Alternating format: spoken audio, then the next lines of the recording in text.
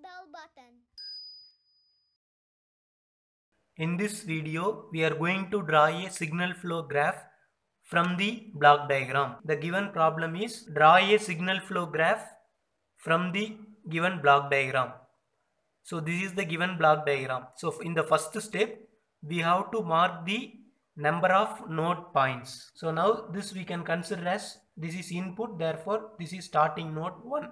So now at this point two branches are connecting, therefore we can consider this as 3. So in the summing point also there are 3 branches, 2 incoming branch, 1 outgoing branch. So this we can consider as 3. So now at this point also more than 2 branches connecting, therefore we can consider it as 4. So similarly we can consider this as 5, this as 6, output is 7.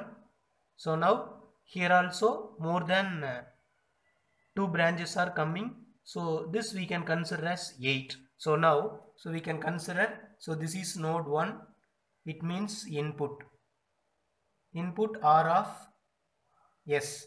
So now from 1 to 2, so now we can say it is a 2. From 1 to 2 there is no specific gain, therefore we can consider this is having unity gain. So now next from 2 to 3 there is no specific gain, therefore we can consider this is a unity gain. Next from 3 to 4, this is 3, this is 4, in between there is a gain, its value is G1, therefore G1. Next we see from 1 to 4 arrow marks are towards right, therefore arrow mark will be 1 to 2, 2 to 3, 3 to 4. So now from 4 to 5 there is a gain G3, so 4 to 5, in between there is a gain, that is G3. From 5 to 6 there is no specific gain, therefore we can say it is having unit gain or unity gain. From 6 to 7 there is no specific gain, so this also we consider as unity gain. So now 7th node is the output node C of S. So apart from this straight line, so or forward path, so next we have to consider the loops or parallel paths. So loops, it has to start and end at the same point. Parallel path, it has to separate and move towards next node. We see this is node 4. From this there are 2 branches.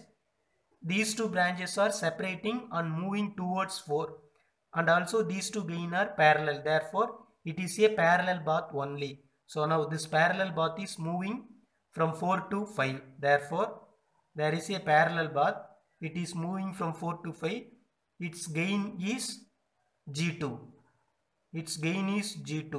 but here minus, therefore we have to use this gain is minus G2. So now this part is over. So next we have to consider this part. It means there is a node 8. So this we can consider as node 8. From 6 to 8 we see it is a feedback, because from 6 to it is coming and connecting towards 3 and towards 3 only. Therefore its gain value is H1, but here plus, therefore plus H1 only.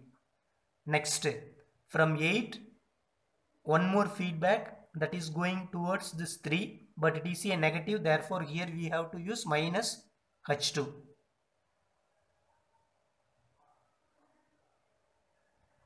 Next there is a, we see these 2 are towards from 2 to next node, therefore these 2 are parallel, therefore it is a parallel path only, that is from 2 to 8. Its parallel, we see here there is a negative, therefore here we have to use minus G4.